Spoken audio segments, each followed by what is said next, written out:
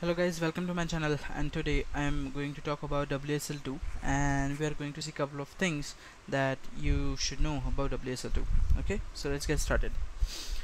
So what is wsl2? So I've highlighted some definitions for you. So as you can see, it is the new version for WSL which supports the executable linkable format 64 EFL64 binaries. Okay, and the individual Linux distributions that we have that can run on either WSL1 or WSL2, and we can switch back and forth in between the WSL version 1 and 2. Okay, and you can also run it side by side. And the major improvement in the WSL2 was, it uses entirely new architecture and benefits from running a real Linux kernel. Okay, here you can see the comparing features. So as you can see, WSL1 was missing these three features, which is even though there is a performance across OS file system, but the Linux kernel, full Linux kernel is missing, full system call compatibility is missing, and managed VM is missing as well.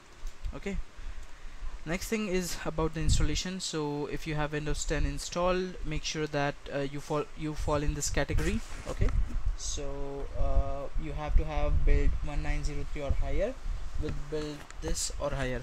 Okay, for x64, and then for ARM64 you have to have 2004 or higher. Okay, so enable Windows subsystem for Linux. As you can see, this is the command. I will post the links in the description below. Okay, so don't worry about that.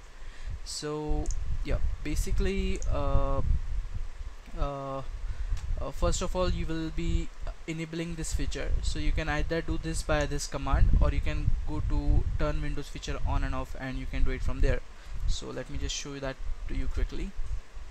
So this is the WSL Windows subsystem for Linux. So you can enable it from here as well. That's perfectly fine.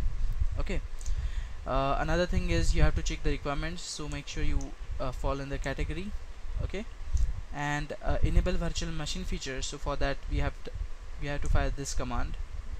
Okay, and whenever you fire a command, press Windows X and start PowerShell as administration. Okay, and try to run the commands in here as a administrative prompt, or elevated prompt we call it.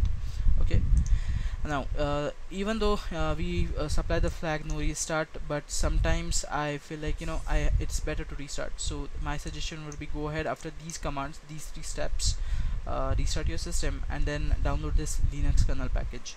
Now what is this package? This package is basically like this, which is WSL update, which is kind of 14 MB.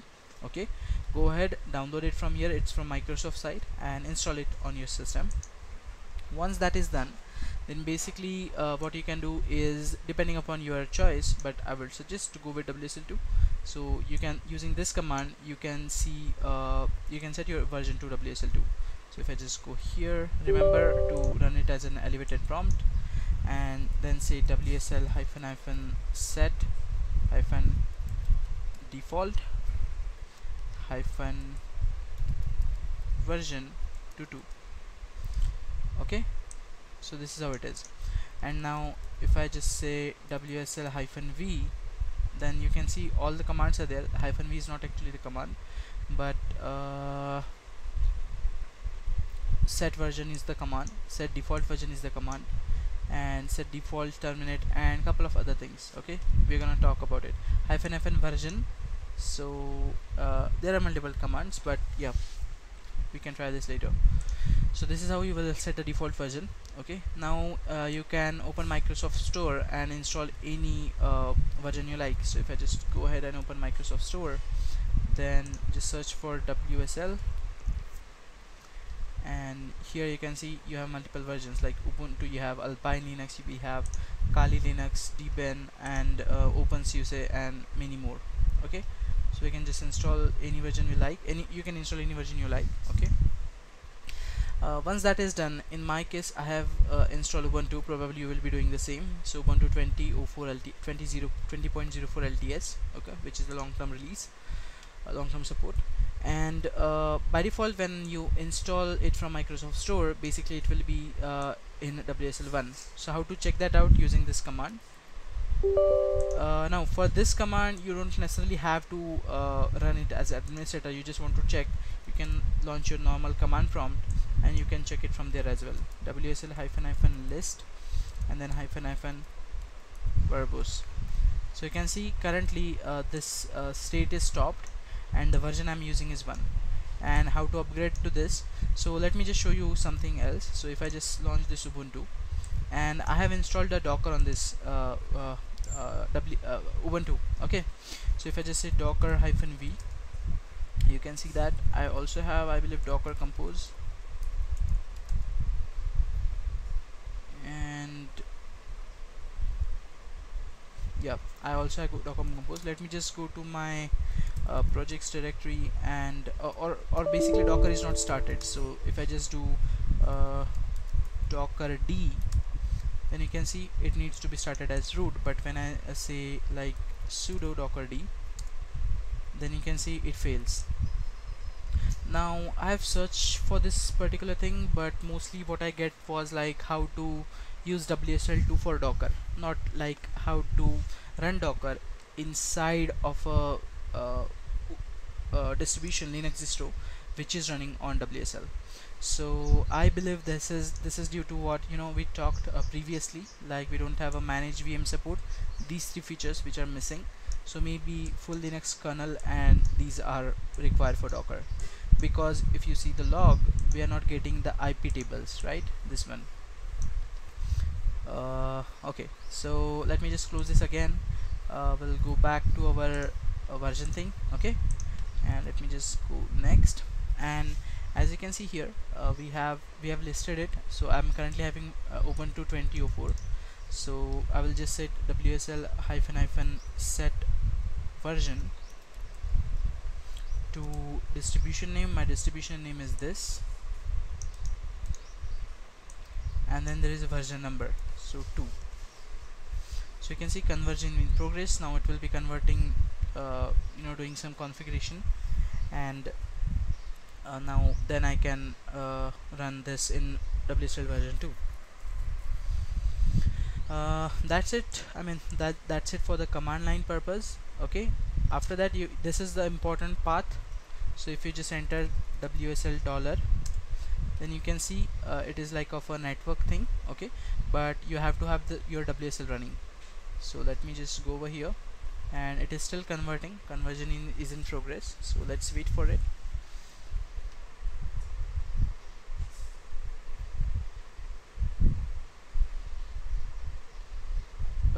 I don't know, it will take some time, but not longer, not too long. Yeah, conversion is complete. Let's go back here to our file system and try to refresh this. Now maybe I will have to run the Ubuntu again, and when I do that, if I just refresh this, then you can see, so this is the important path, wsl $, so which we have here, and this is my entire system. Now let me just check the status of Docker.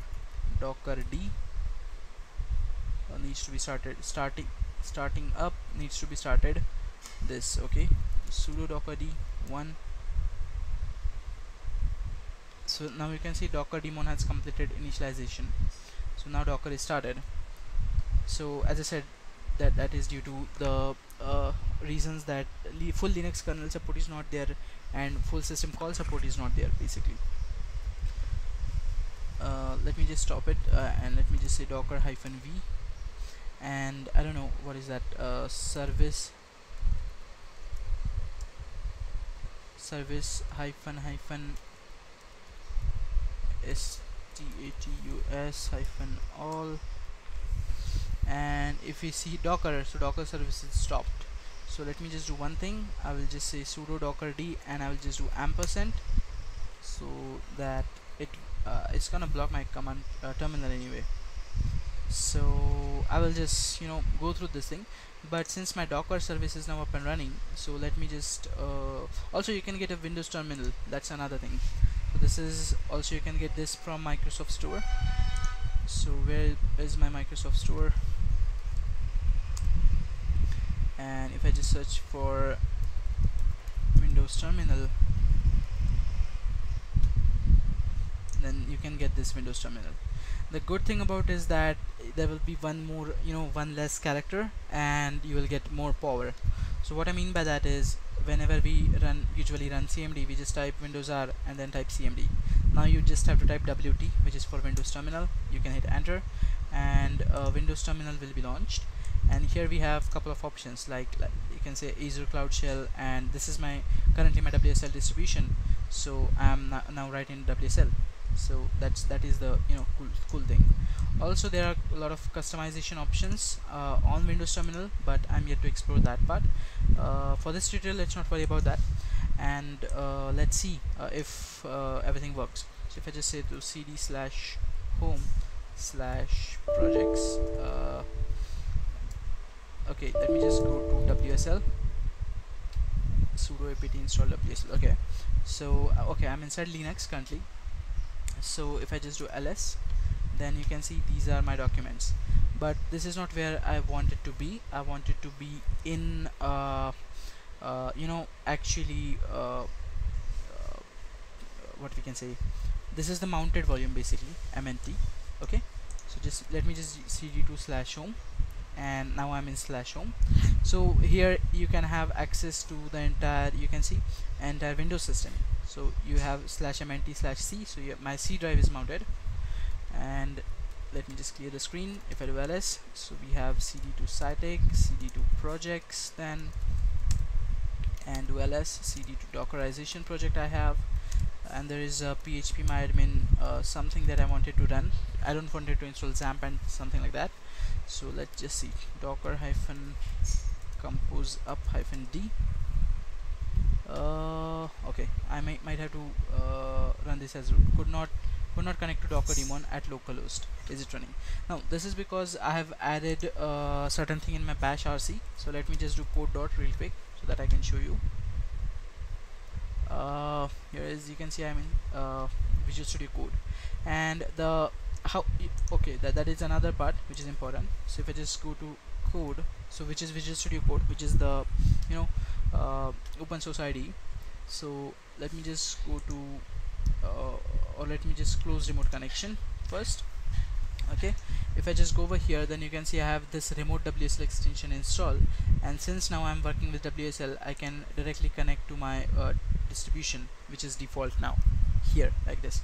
So all the WSL distributions will be listed in here, and I can jump and connect to any WSL distribution. Okay, so let me just try to connect to WSL.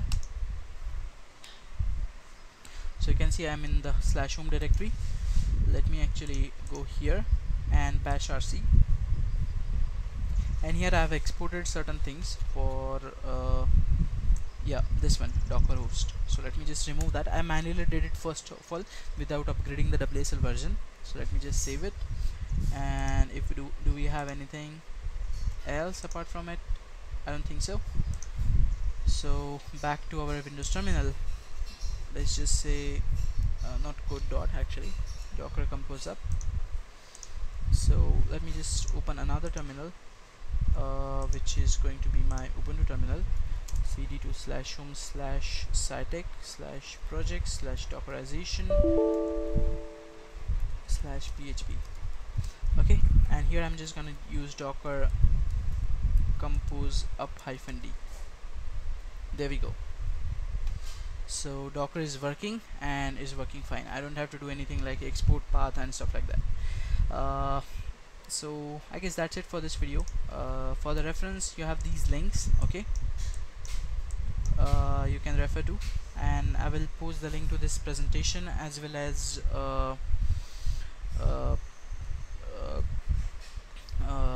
some description contents in the description below. So guys, thanks for watching. That's it for this video. Have a great day. Bye bye.